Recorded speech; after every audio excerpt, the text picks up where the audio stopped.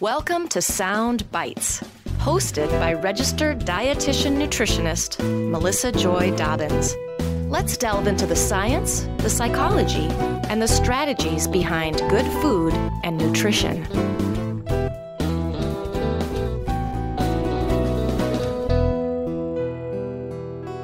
Hello and welcome to the Sound Bites podcast. This bonus episode is part of a series of Cookbook Conversations. These bonus episodes are shorter than my usual episodes, and the discussion is focused solely on the cookbook, recipes, and tips straight from the author. Today's guest is Luis Gonzalez. He is a registered dietitian and an account coordinator at Eat Well Global, which is a highly specialized global nutrition communications and consulting firm. In this role, he uses evidence-based information to empower global change agents in food and nutrition. He is also the creator behind @Nutrition by Photo and enjoys creating delicious food photography for social media. He has worked in a variety of settings, including long-term care facilities and food service management. Luis received a bachelor's degree and a master's degree from Florida International University, and he co-authored the 30-minute DASH Diet Cookbook and 21-day meal plan, fast and easy recipes to lose weight and reverse high blood pressure, along with his co-author, Andy DeSantis, who is also a registered dietitian and has a master's in public health. Welcome to the show, Luis. Thank you. Thank you for having me, Melissa. I'm so happy to be here. I'm such a huge fan of your podcast, so I'm super excited to be able to be part of it. Awesome. Thank you. Well, that's one of the reasons I wanted to start doing these cookbook combos, because there's a lot of colleagues out there of ours who are doing some really great stuff. So it's my pleasure to have you on the show and have you tell us all about your awesome cookbook. Before we dive into the questions I have about the book, can you tell our listeners a little bit more about yourself?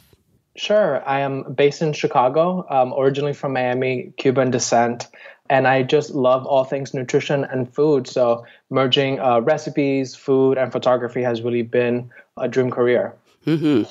And your @Nutrition by Photo Instagram account is off the charts. It's so amazing. It really caught my eye. I really want people to go check it out.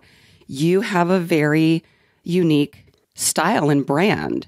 You have this dark or black background and the food just pops out at you, and it's just such a strong brand. So can you tell us just a little bit about the photography experience and how you came into creating such a unique visual? Absolutely. And thank you so much for those kind words. I was just looking for a more creative outlet in the nutrition world.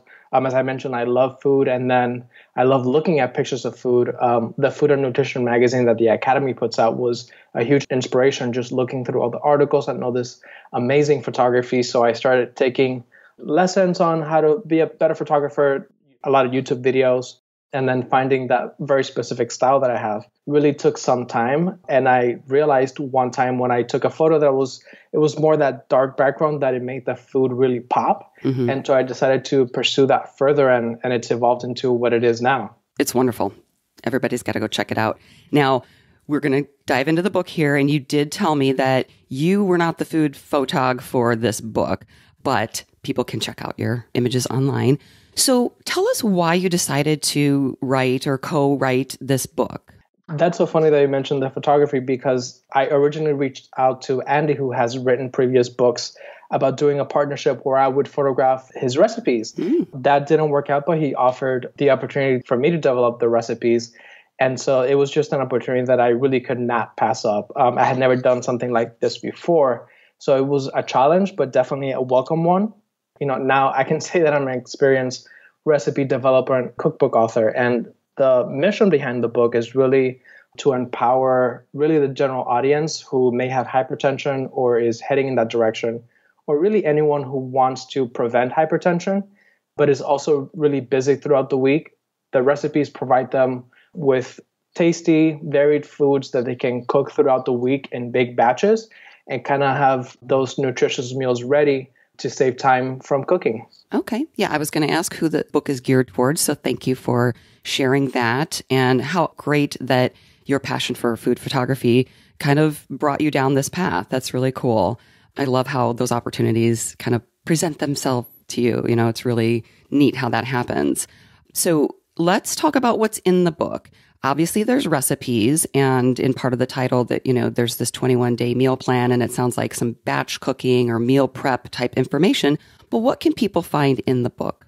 So a ton of recipes. We have around 90 recipes for all occasions. So breakfast, snacks, pantry staples, and of course, things you can make for lunch and dinner. So a lot of recipes that are really plant forward. Of course, as part of the DASH diet, does include some animal proteins, and you'll find that in the book, but really focusing on recipes that include a lot of fruits and vegetables that are lower in sodium and use some convenience items like frozen vegetables to minimize the time in the kitchen. Mm-hmm. Great.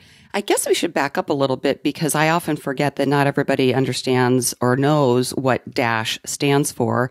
Obviously, we've been talking about how this book and the recipes are to help people either prevent hypertension or reverse it. And DASH stands for Dietary Approaches to Stop Hypertension. But did you want to say a little bit more about DASH and why this topic and what the research about DASH shows?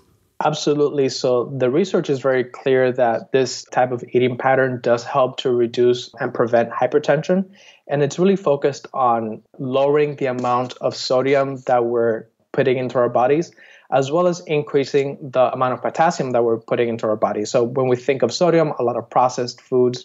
When we think of potassium, it's a lot of fruits and veggies that contain this amazing nutrients. And between sodium and potassium, these two are really the key minerals that regulate blood pressure. So making sure that we're getting enough of one and maybe a little bit less than the other. Yes, thank you. I love potassium and how it's so helpful for blood pressure because most people just think that it's just salt and sodium. And it's so exciting. We like to talk about what you want to add to your diet instead of always focusing on what you want to limit or reduce. So potassium to the rescue here. So back to what people can find in the book. Do you want to kind of share some of the chapter titles?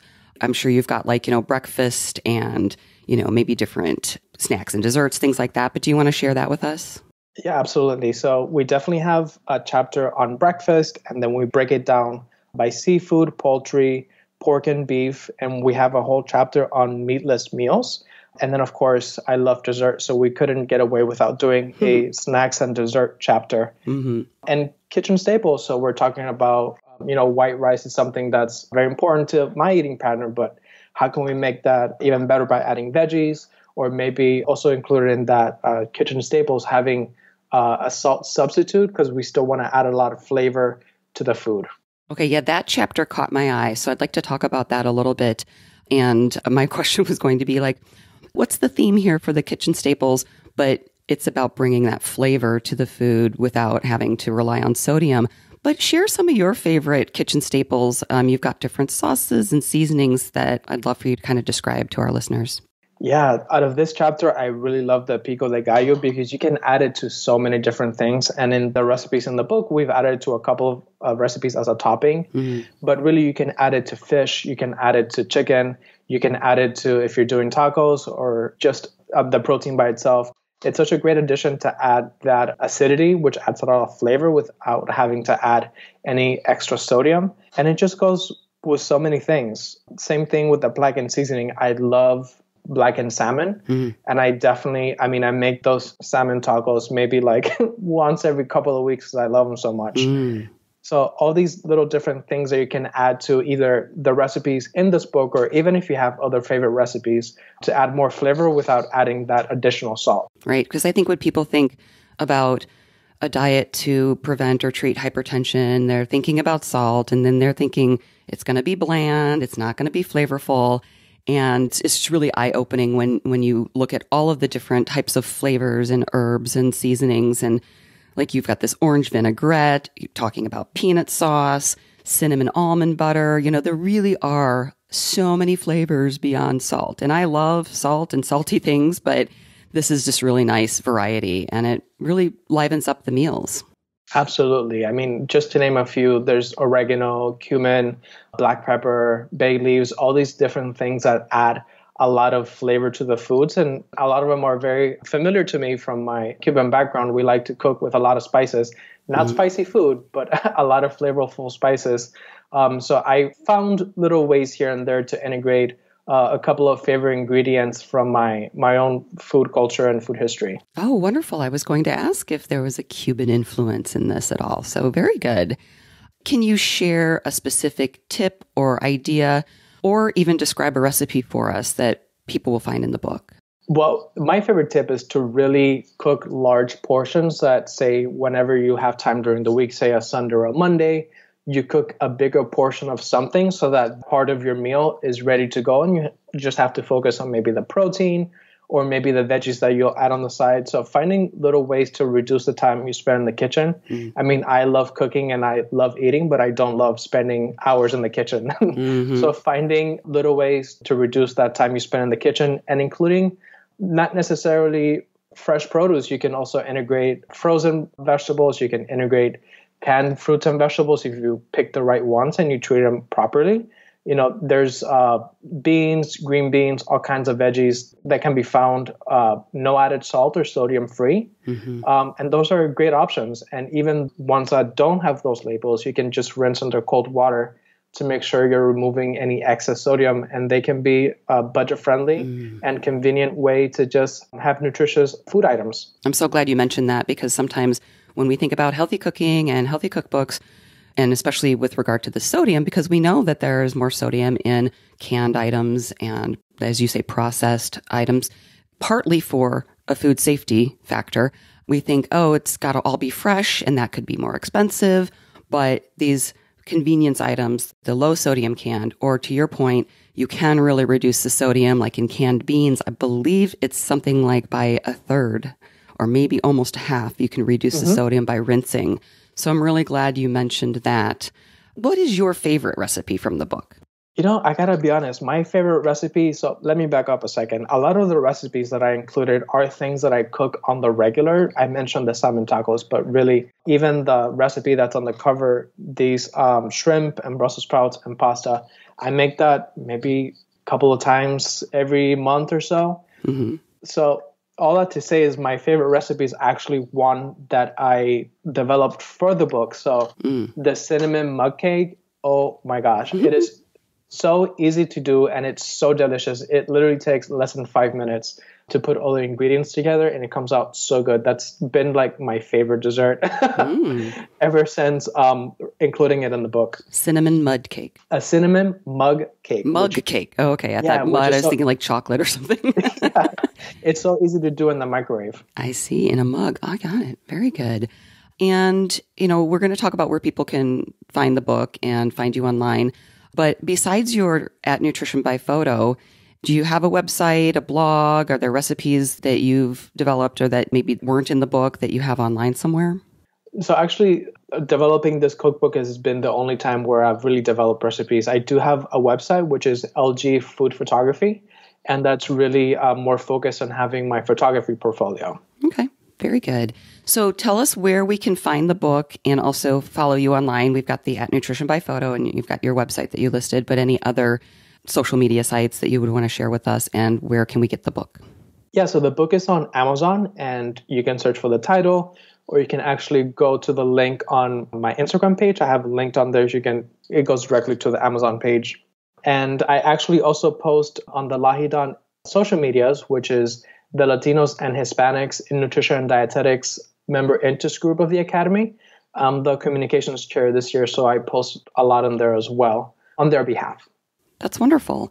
I'm actually finishing up my 2-year communications director position with the Diabetes Dietetic Practice Group. So didn't know we were kind of wearing that same hat in 2 different groups. That's awesome. Yeah, it's been a lot of work, but it's been a lot of fun. We just did our first virtual symposium, which was a huge success. So I'm really excited about that. It is a little bit of time-consuming work, but I've loved connecting with our members in the Lahidan community. It has been really the best part of volunteering for that role, just being able to engage with our members and being really direct contact with them. I agree. It all comes down to the relationships and the connections.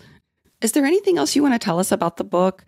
We've talked about some of the recipes and tips and the batch cooking aspect, which I think is really helpful for people to think about. As you said, even if you love cooking, Nobody wants to spend a lot of time in the kitchen, or I shouldn't say nobody, but most people, they want to make more out of that time. So what else would you like to tell us about the book as we're wrapping up? I mean, I can share that the book is really, it's meant to provide convenience for the consumer.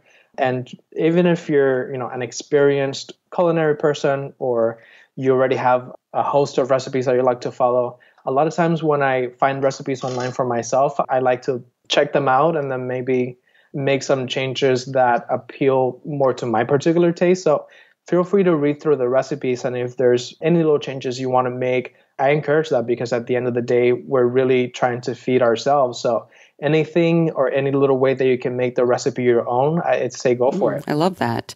I'm just starting to kind of get there in my culinary journey where, like maybe a little bit more of this ingredient or less of that one, or different herbs, swapping those out. So it's been fun to kind of expand my horizons a little bit as well. And it's always a journey. Yes, it is. Well, thank you so much, Luis. It's been so great talking with you and learning all about your new book, which, by the way, I didn't mention. It just came out late December, so it's still pretty new. So I'm really excited to share this out with everybody and encourage them to check it out and follow you on Instagram. Awesome. Thank you, Melissa. All right. Thank you. And for everybody listening, as always, enjoy your food with health in mind. Till next time. For more information, visit soundbitesrd.com. Music by Dave Burke, produced by Jag in Detroit Podcasts.